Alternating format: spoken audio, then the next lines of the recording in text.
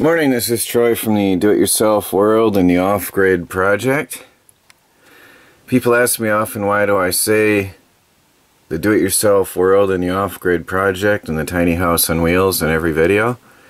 Well, for anybody new to the channel, it identifies me and summarizes what I do, and it helps YouTube figure out what my video is about. So that's a short version. We had a severe ice storm yesterday. We had nearly 700 car accidents, many with multiple cars, up to 10 and 20 vehicles at a time, in the surrounding tri-state area. That is New York and the surrounding 2 states. It was really bad, and there was coating of ice on everything due to freezing rain. Today, fortunately, the temperatures have come up and the ice is melting. This morning, it was treacherous. I tried to get the chickens on video, but they wouldn't comply. The chickens were hilarious, falling and slipping and sliding and flopping on the ground sideways. And when I grabbed the camera, they just stood around hovering, watching me. It's like they were embarrassed and they knew what I was doing. Anyway, it was really funny. It was so hilarious. The sun is strong and good, though, on the off-grid homestead. And I've got... oh, as I say it, it's only 115 watts coming in. Battery, the new forklift battery, is at 13.4 volts, but this morning it was down to 12.3.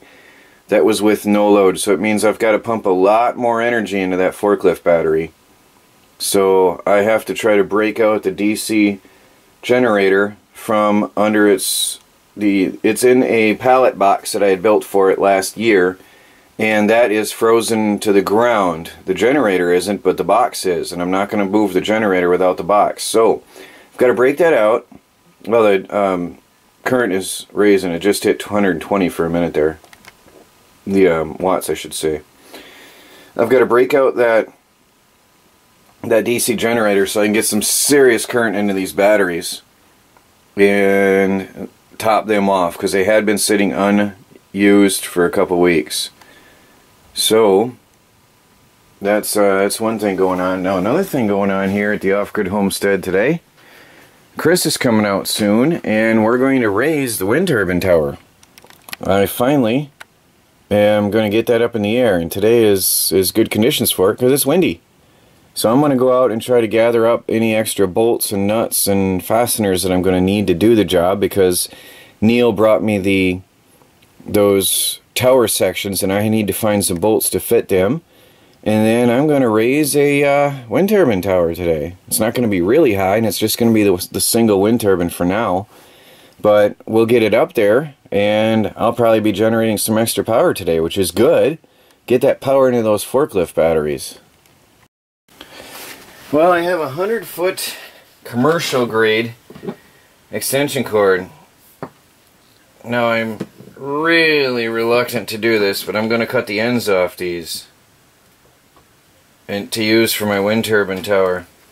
I really hate to do such a thing, but this is 10 gauge wire, and this will give me what I need to get my wind turbines up in the air. And this was affordable. I mean, it was cheaper than buying it by the foot. Now, if you remember, I think I showed when I brought this home the other day.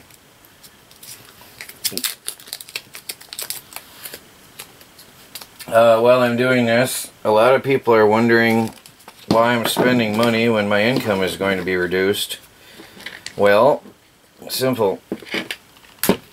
I did the booster campaign so I could continue on doing projects out here at the Off-Grid Homestead, and I promised I would use it for projects, and that's what the help put up a wind turbine tower. So, and then if I need to do something extra like the tent outdoors, the workshop tent which by the way is going to bring me money because I'm going to use it for working on souvenirs and products for sale. If I need something like that, I sell something or barter, haggle, and work a deal of some kind, trade, whatever.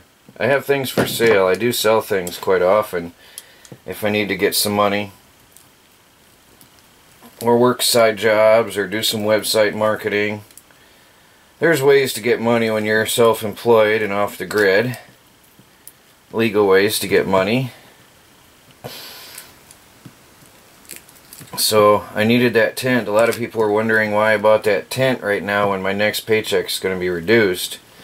Well, because right now, without it, everything's at a dead standstill pretty much outside with all the winter weather that we have. So I got it, and that way I can continue working outside on outdoor projects at the off-grid homestead. I can continue working on my indoor paneling. I can stack up some barnwood in there and let that start curing, because if I bring it in all wet and let it dry in here where it's really dry, it starts to split and crack and warp, and that's not good. I don't want that. Same with the paneling. Bring in the paneling before it cures properly. It really splits and shrinks badly, and then it doesn't look nice at all. So here's 100 foot, actually 300 feet of 10 gauge wire, because it's 3 strands obviously. I'm half tempted to split this open and pull out the individual strands, but that would be a job. I do have 2 wind turbine towers, well 1.5, because I need the blades for the one, but a friend of mine's taking care of that for me. He found a company he can work with, whereas due to my trolls, the company that deals with it wouldn't talk to him anymore, sadly. Well, there is a heavy duty, very large wire. Now like I said, this is three 10 gauge wires on this. So I'll make sure I'm still in the view here. So these are heavy duty wires. That's 100 foot, so that's 300 feet of wire. Yeah, I'm very, very tempted to pull this apart. Very, very, very tempted to split this all into separate strands and baby cat. You probably shouldn't chew on that. I'm sure it's not healthy for you. Hey. But for now, I'm going to get this stuff separated. Get it prepared so I can fasten my wind turbine to it. Baby cat, don't eat that. Get off there. It's not good for you.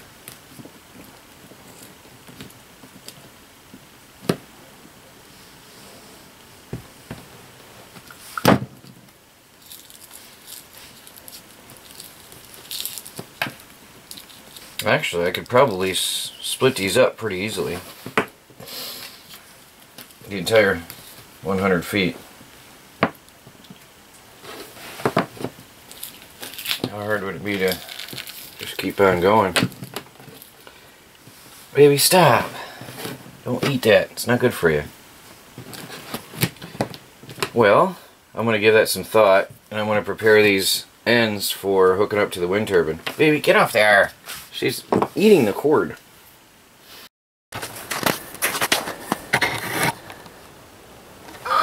Well, we're going to temporarily put this wind turbine up using a pipe. So I'm going to come around.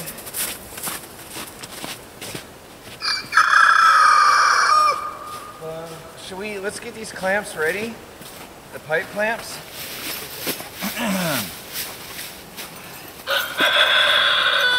There's 2 of them. That way I don't have to stay up there all day.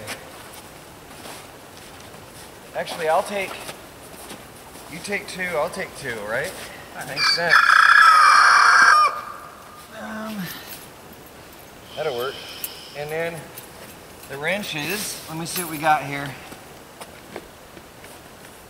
I'll take a wrench and you take a wrench.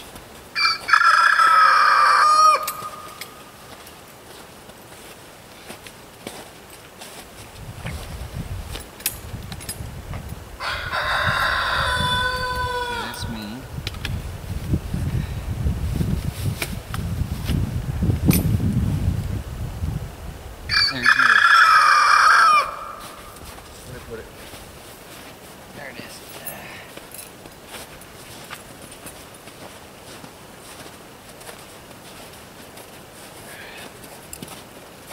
Well,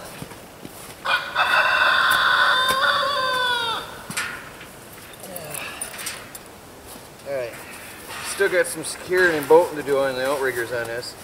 Now, I wonder, how am I going to do this? This isn't going to be easy, is it? Can you go around and sort of push it to me?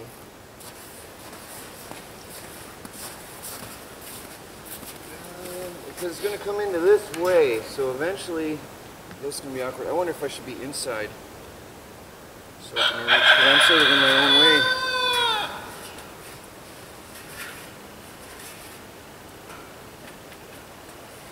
Okay, can you lift it up to me that far?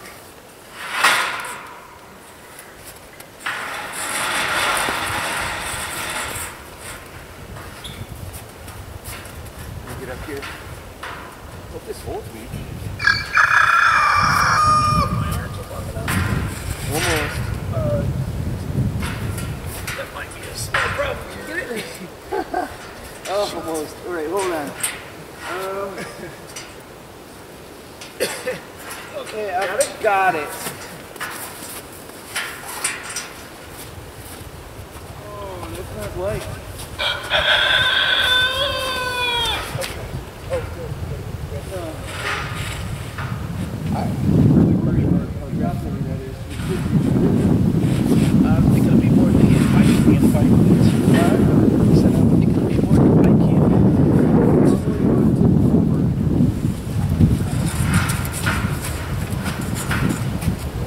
Okay. Now,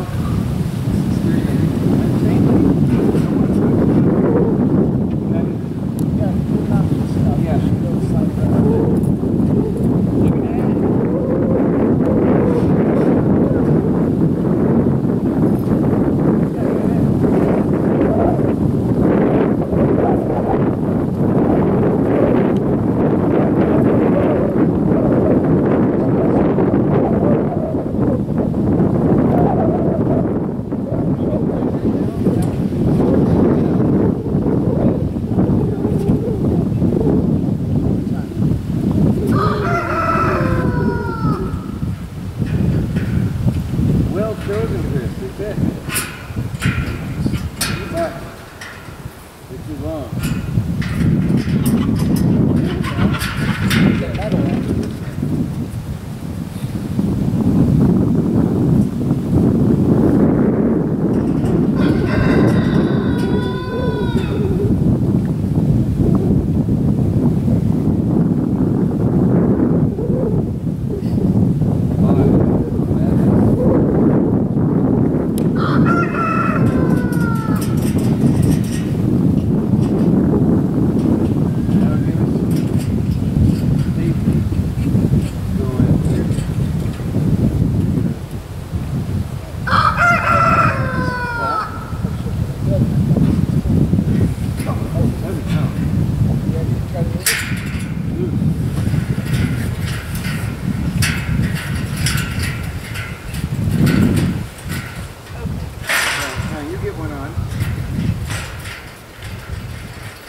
I think it's going to be fine. This is a rugged tower.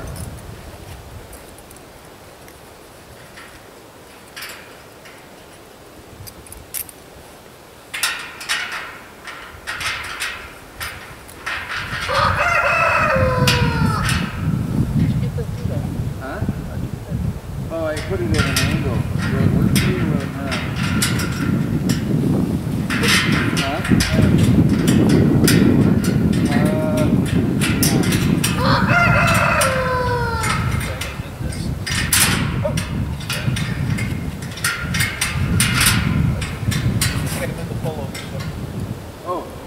Can you? Yeah. Oh, okay.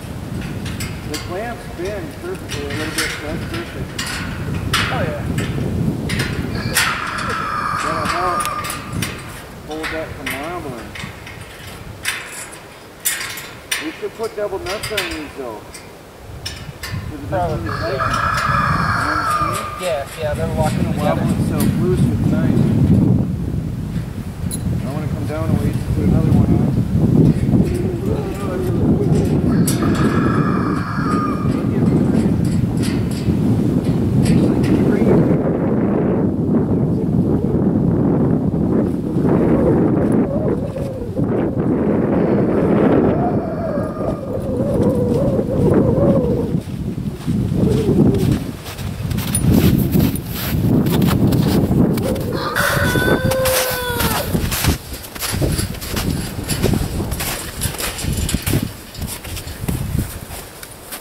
windy.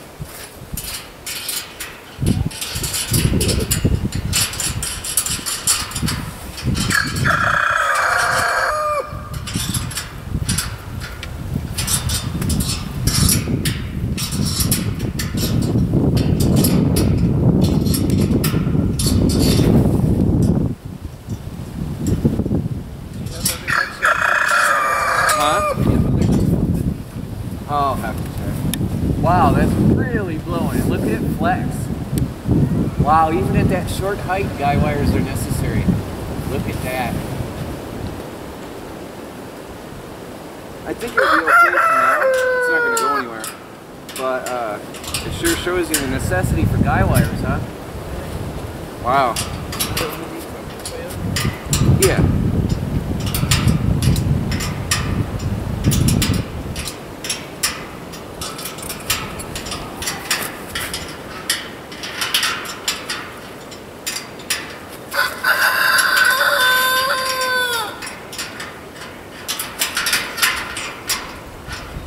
Yeah, I should have nuts that fit them. I'll have to go look.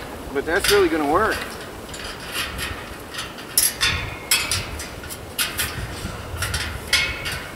I gotta go get my voltmeter.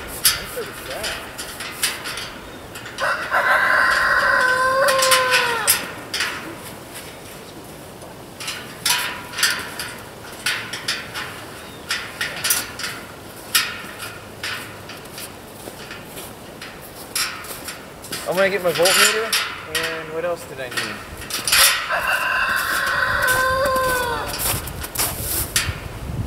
Well, that's 24 feet in the air. For now, just for safety, I didn't play around. We just put that 24 feet up in the air for now. It's hard to see it. So, just put the pipe 4 foot up. It's on the base of one of the outriggers. And I'm going to get my voltmeter so I can see which is plus and which is minus, just to make sure. There's a black and a white, which I'm pretty sure what's what, but I just want to make sure before I tie it into the power going into the tiny house on wheels. Look at that though. Look at that. It's spinning. It spins up easily. I do see the necessity though for the guy wires, even at that very short distance. It's really flexing. I think it'll be okay for today, right now, but because tomorrow hopefully I'm going to be able to get my truck back, and then I'll be able to get the bolts to put up the proper tower, and Neil's coming back with a pipe that fits that tower, so then we'll do it upright. But I just want to get some power going in here, charge those batteries. Well, as is typical, once we got it hooked up, the wind stopped blowing. Isn't that funny, Chris? So now though, it's not hooked up to the house yet. I've got it wired in all across here and up tight into the solar panel wires, which run to the house. Now I have to go into the house and tie it in inside. So for now it's a start.